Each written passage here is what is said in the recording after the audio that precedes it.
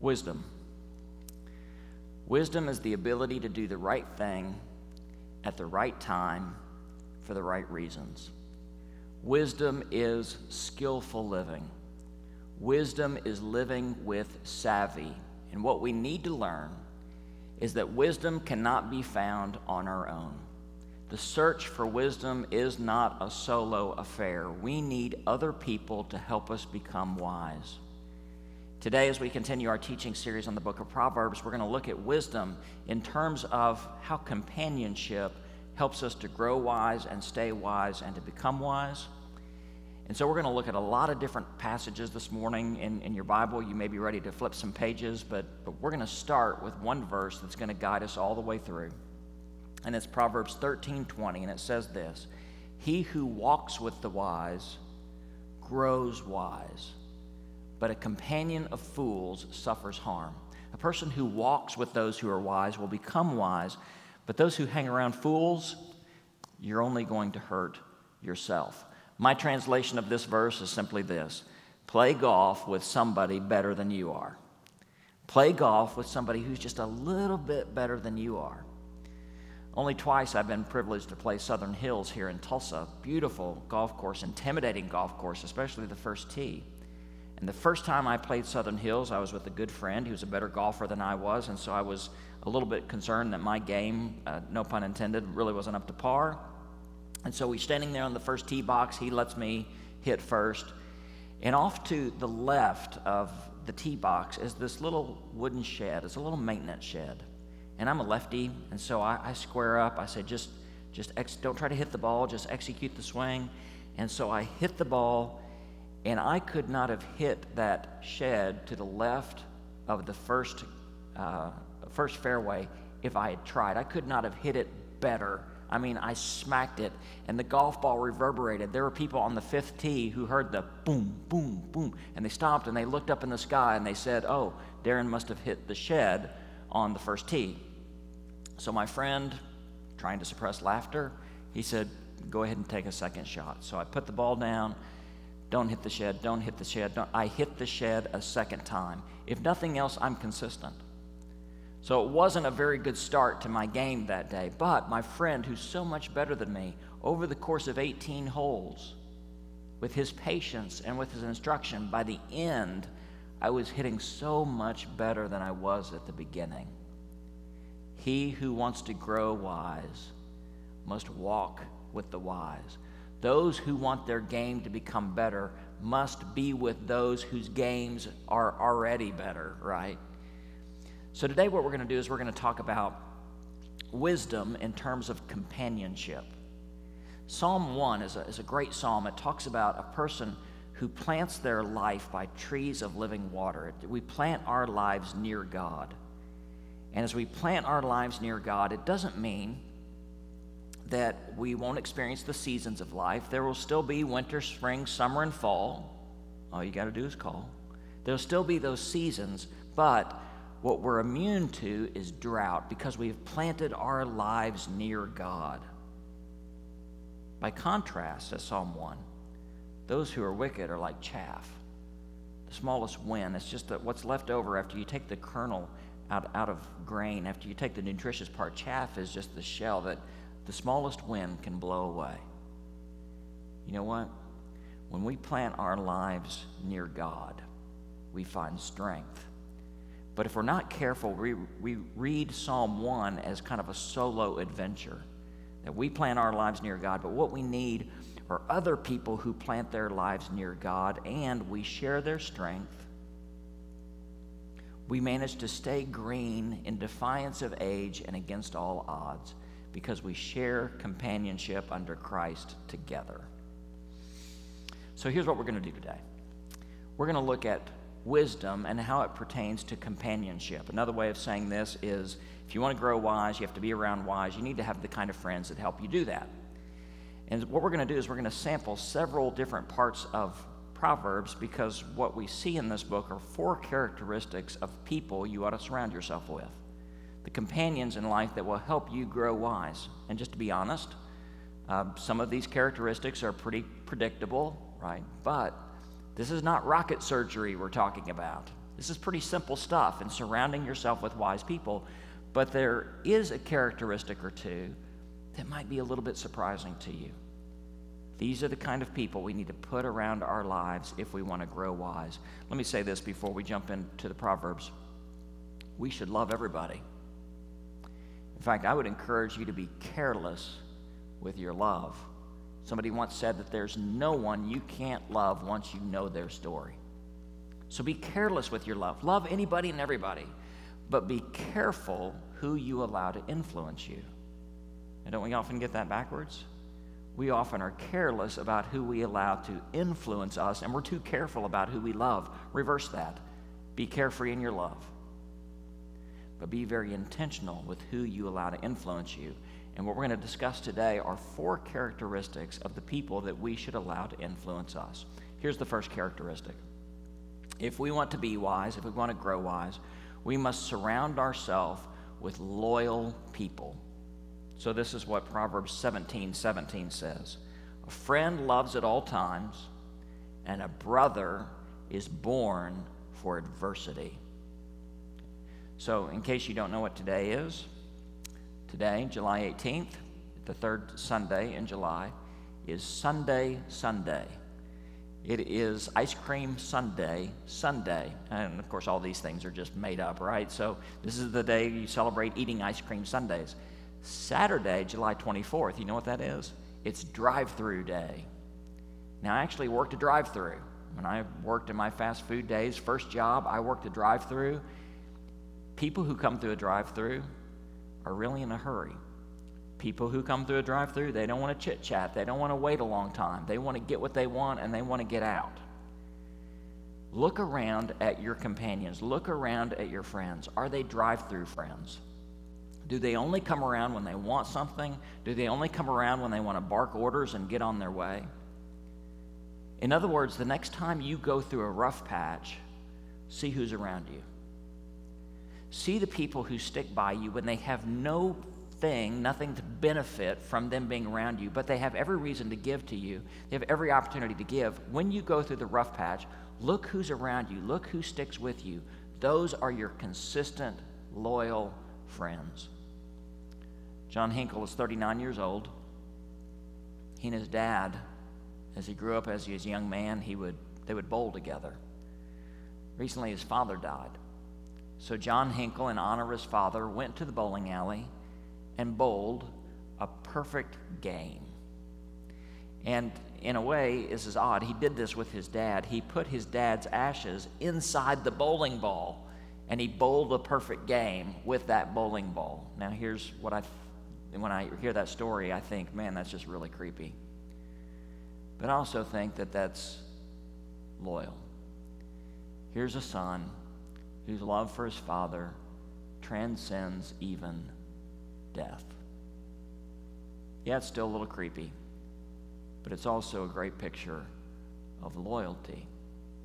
Have those people who stick by you, thick, thin, everywhere in between. Listen, if you want to become loyal, you need to hang around loyal people. And you're going to see what you're capable of. And you're going to grow in that capability of being loyal. Okay? So here's the second characteristic. Candor.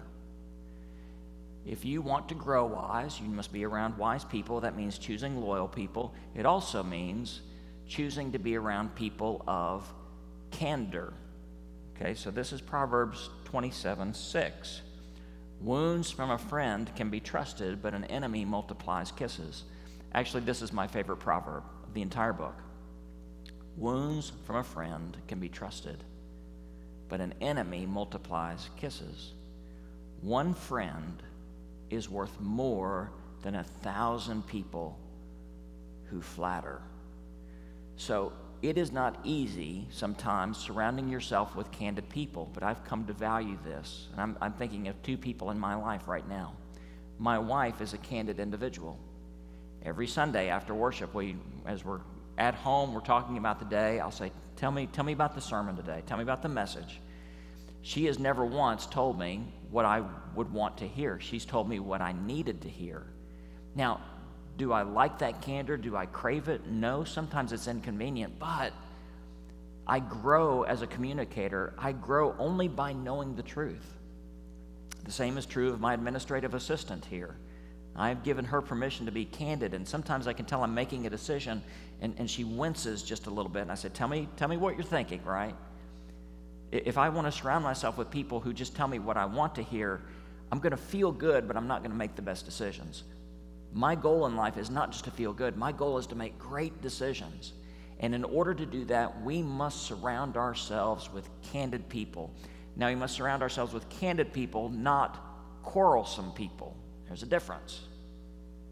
5 times in the book of Proverbs, the Proverbs say, whatever you do, don't marry a quarrelsome person.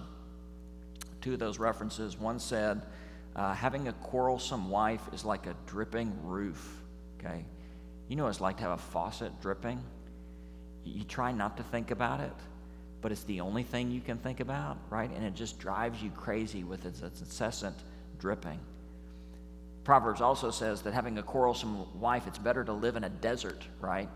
Because not only will that person, they're dripping, drive you crazy, they'll suck you dry, okay?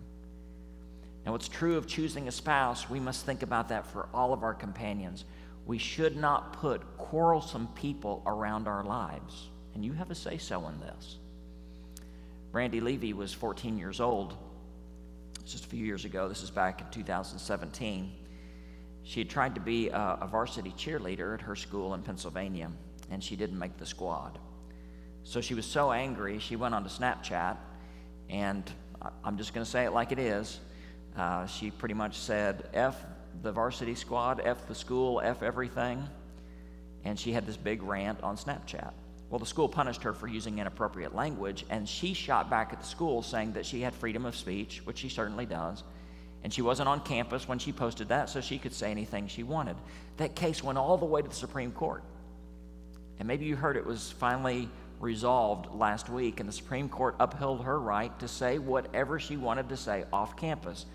And we do believe in freedom of speech. But was there no one in this young lady's life to ever look at her and say, maybe this is an opportunity to learn how to lose graciously? Maybe this is an opportunity to say, you know what, I might not be at the best at everything. And maybe this is an opportunity to develop resilience to become better than what you are right now. Was there no one in this young lady's life to say, the right to say something does not make saying it right? Was there no one to be candid with her? That's the only way we learn and grow from our mistakes. None of us have perfect vision around our life. We need other people to be candid. If you want to become wise, if you want to grow wise, you must surround yourself with wise people. Okay? Loyalty, candor. Surround yourself with people who know how to give good counsel. This is the third characteristic. Now, there's 2 parts to this, okay? There's the pleasant counsel. Proverbs 27:9 says this, perfume and incense bring joy to the heart. Just think about when you walk in a department store and there's the perfume counter, and sometimes you stop and you smell the perfumes because why? It just makes you happy, right? To smell good things. Perfume and incense bring joy to the heart, and the pleasantness of one's friends spring from earnest counsel. Sometimes when a person says just the right word, just the right moment, you go, I needed to hear that.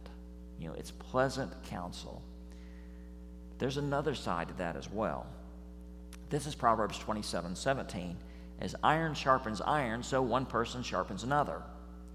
Sometimes there's pleasant counsel, and sometimes there's unpleasant counsel. There's the counsel that says, oh, I needed to hear that. Then there's the counsel that we say, yeah, I needed to hear that. That hurts just a little bit. Listen, to the people you surround yourself with, do they sharpen you? And sometimes that means there's a grinding that produces that edge.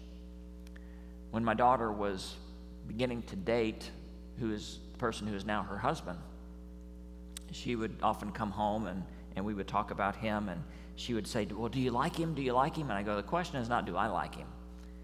The question is, do you like him? That's the question. But what I was really looking at in this young man who had become my son-in-law is who my daughter was around him. When she was with him, did he bring out the best parts? Because I know my daughter very well. I've known her whole life. But was there value added? Was he making her a better, stronger person by the counsel and direction that he was giving her? Now, it was tough for me to say, is she bringing out the best part of him? And I think she does, but that's a two-way street.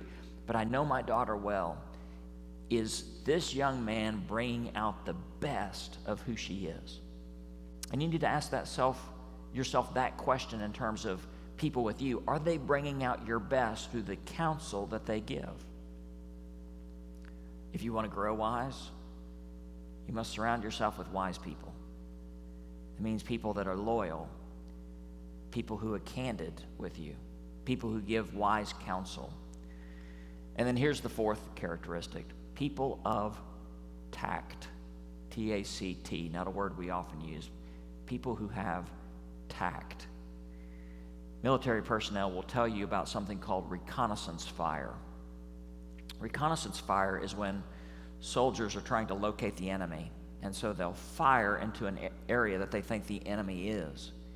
And if they can provoke a response, getting the enemy to shoot back, then it confirms that's where the enemy is. It's reconnaissance fire. The special teams, special operators, they try to operate by stealth and in small groups. And so when they're out and about and there's that reconnaissance fire, they must resist the urge to fight back. They must resist the urge to shoot back. Why? Because they don't want the enemy to know exactly where they are. And so what they do is nothing. But their doing nothing is actually doing something, because it's keeping in mind that their goal is not to shoot back. Their goal is to accomplish their mission, and maybe by not shooting back, that's the best way to do it. We need people around us who teach us tact. People who keep us from getting narrow-minded and getting tunnel vision, and remember that we have larger goals in life at stake. Because sometimes we do this, we just zero in on one thing. But people of tact say, remember the big picture. Remember what you're doing here. So this is the most interesting proverb I'm giving you today. In fact, it's a little package of Proverbs. This is Proverbs 25, starting in verse 11. A word aptly spoken is like apples of gold in settings of silver. What does that mean? So actually the better translation here is like apricots of gold in bowls of silver. What does that mean?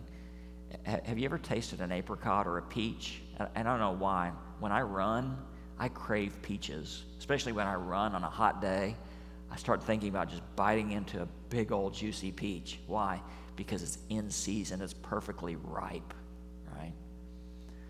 So we have those people that speak a word that is in season, that is fully ripe. And it goes on.